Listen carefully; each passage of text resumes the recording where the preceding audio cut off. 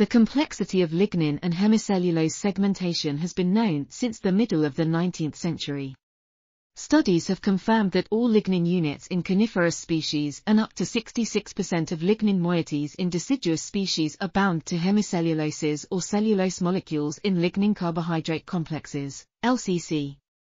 Different types and proportions of lignin and polysaccharides present in biomass lead to the formation of LCC with a great variety of compositions and structures. The nature and amount of LCC linkages and lignin substructures affect the efficiency of pulping, hydrolysis, and digestibility of biomass. This review paper discusses the structures, compositions, and properties of LCC present in biomass and in the products obtained via pretreating biomass.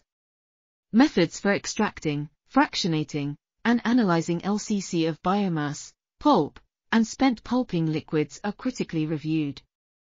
The main perspectives and challenges associated with these technologies are extensively discussed. LCC can be extracted from.